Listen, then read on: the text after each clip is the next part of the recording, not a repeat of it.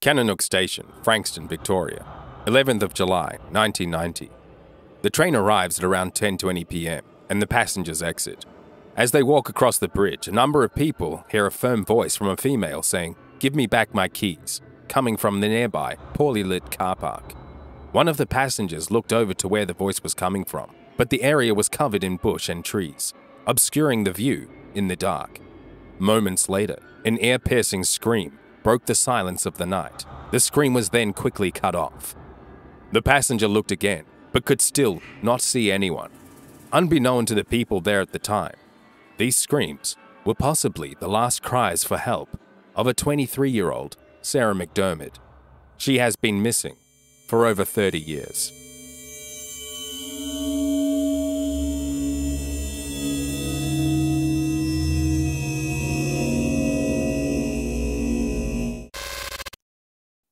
Welcome back to the second episode of our Frankston series here on Shadow Matter, where we delve into the tragic and horrifying events that plagued the suburb of Frankston, Victoria in the 80s and 90s.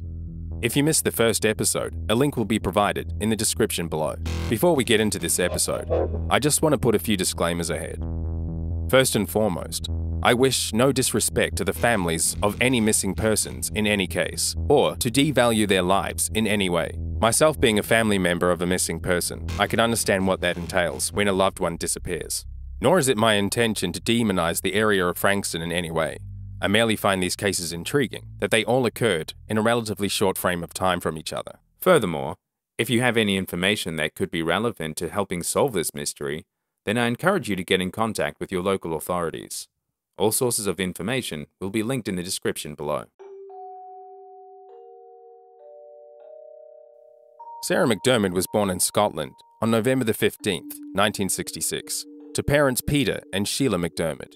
Sarah's birth was complicated, and she was born with Pierre-Robin syndrome, which is a rare congenital birth defect characterized by an underdeveloped jaw, backward displacement of the tongue, and upper airway obstruction. Sarah was placed in an incubator for 4 months before her parents could bring her home. She was the oldest of 2 children, and her brother Alistair was also born with difficulties. Sarah was described as a small child for her age, but strong-willed, a fond lover of music and food, and her family would often joke about her love of the latter. The MacDiarmids originally moved to Australia in 1974 to settle in Queensland, but after 4 years, the family moved back to Scotland so that Peter MacDiarmid could take over his father's yacht chartering business. The business venture turned out to not be successful, and the family wanted to emigrate back to Australia. However, it was decided that the family would wait until the children, Sarah and Alistair, would finish high school before they moved back. Sarah's brother, Alistair, describes their relationship as close during these years. As they relocated, they became each other's alternative to long-term friendships. The MacDiarmid's family moved back to Australia in 1987, but this time to Victoria, and settled in the Melbourne suburb of Pascoe Vale. Sarah became quite depressed from the new move and was beginning to feel homesick, but this eventually changed for the better. The family later moved to the suburb of Frankston in January of 1990, and Sarah commuted to her job, working for a finance and insurance company in the city. She made a lot of friends there and was well liked by her colleagues. Sarah would keep in close contact with her friends back in the UK and send them letters. One letter in particular, Sarah would describe how excited she was for her new purchase, a red 1978 Honda Civic. Sarah would also describe how happy that she was that her friend was going to come and visit her in October of 1990. Unfortunately, the two friends would never meet again. Sarah gets out of bed and gets ready for work at Heath Underwriters, located in Collins Place in the Melbourne CBD. Sarah leaves her family residence on Sky Road, Frankston. Sarah boards the train from Kananook Station. She has parked her car there. Sarah had plans to participate in an after-work tennis game with some friends, and would later return to Kananook Station that night to pick up her car. From 9 a.m. to 5 p.m., Sarah will be at work. 5:10 p.m., Sarah leaves the office with friends Gavin Thorne, Diana Wright-Smith, and Mike Jarrett. 5:25, driving together in Jarrett's car, the friends arrive at the National Tennis Centre in Melbourne Park. 5:30 to 9 p.m., the group plays several sets of tennis and have drinks in the Tennis Centre lounge. 9:20 p.m. Thorne, MacDiarmid, and Wright-Smith walk to the Richmond railway station and board the train to Caulfield. 9:39 p.m. The group transferred at Caulfield onto the Frankston train and board the third carriage, as this was the only carriage with lights on. 10:15 p.m. Thorne and Wrightsmith get off the train in Bond Beach, saying they will see MacDiarmid on the train to work the following morning. 10:20 p.m. Sarah gets off the train at Kananook Station and is seen by 3 witnesses walking to the poorly lit car park. 11 p.m. The MacDiarmids grow concerned when Sarah hasn't arrived home. Thursday, the 12th of July, 1990, 1 a.m. Brother Alasdair goes to Kananook Station to wait for the last train at 1:15 a.m. Sarah is not on it. He finds her car in the car park. The doors and boot are locked. 9 a.m. Mother Sheila MacDiarmid calls Sarah's work to see if she has arrived. She is told that Diane and Gavin caught the train home with her the previous evening. The MacDiarmids realize something has happened to Sarah. They call the police immediately. Detective Senior Constable Colin Clark drove to Kananook Station and spotted Sarah's red Honda Civic and parked up next to it in the car park. Clark described that he saw a quantity of blood by the driver's side door of Sarah's car. The car appeared to still be locked with no signs of entry, and the blood was still visible, but soaked into the ground. Clark instantly began following a clear trail of blood droplets that led from the car into a small area of trees and bush, located on the western side of the car park. Further blood spots were found on the concrete gutter and grass, leading to the bushes. The dirt in the area looked recently disturbed, and Clark discovered what he believed to be 2 parallel drag marks isolated in the dirt. A green cigarette lighter was found on the dirt next to the drag marks. Later on, the forensics team investigated the scene of the crime and were able to confirm that the blood found at the crime scene did in fact belong to Sarah MacDiarmid. This, along with the cigarette lighter, was confirmed as belonging to Sarah. What followed was an extensive 21-day air, sea and land search with over 250 police and volunteers involved to find Sarah. Given the circumstances of the crime scene, police suspected foul play. The media tirelessly pressed the public for any information that may be useful for the investigations. A few witnesses came forward with sightings of Sarah on the night of Wednesday the 11th of July, disembarking the train at Kananook Station and heading to the car park. One witness, Maria Barbacala, came forward stating that she had got off the train at the same time as MacDiarmid. Moments later, in a firm voice but not yelling, Maria heard a female saying, "Give me my car keys back and stop fooling around." Maria had looked back over the bridge that MacDiarmid had crossed into the car park to see if she could see anything, but it was dark and the area was bushy, so there was no visibility. Within seconds, there was a sharp, piercing scream that was quickly cut off. Maria looked back again, but could not see anyone. Investigators came up with 2 possible theories regarding Sarah's disappearance. One involved the theory that Sarah may have been possibly injured herself and wandered off in a delusional state. This was ruled out because, according to police, it wouldn't make sense for Sarah to walk off carrying her sports bag and tennis racket if she was hurt. Also, there was no blood trail leading away from the bush where the drag marks were. The other theory was that, due to the area being industrial, it was proposed that she may have been attacked and dumped with her belongings into an industrial dumpster or rubbish skip. Police did search these, but unfortunately, this was done on Friday, almost 48 hours after she went missing, and some of those bins had already been collected. A number of witnesses came forward with sightings of suspicious-looking characters: a man in a red jumper, a man on a bike, and a young woman in a long overcoat. Police were unsuccessful in tracking these people down. By May 2006, after nearly 16 years of the last sighting of Sarah, an inquest was held by coroner Ian West that found MacDiarmid had met her death as a result of foul play, but the exact circumstances were unknown. So if it was indeed foul play, then who was responsible? Frankston during the early 90s held a bit of an undesirable reputation amongst the citizens of Melbourne.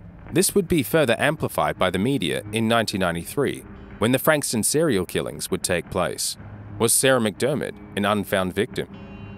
And this leads us to our first suspect. Paul Denyer was dubbed by the media as the Frankston serial killer. For a 5-month period in 1993, Denyer aged 21, began to stalk and attack a number of women in and around the Melbourne suburb of Frankston. He tragically took the lives of 3 women: 18-year-old Elizabeth Stevens, 22-year-old Deborah Fream, and 17-year-old Natalie Russell. Denyer was charged with 3 murder counts and 1 of abduction. Psychologists and experts examined Denyer, noting a lack of emotion regarding the crimes, the unusual randomness by which the victims were chosen, and a single-minded desire to kill, leading to a diagnosis of sadistic personality disorder, but not legal insanity. When arrested, police investigated whether Denyer was involved with the disappearance of Sarah MacDiarmid 3 years earlier.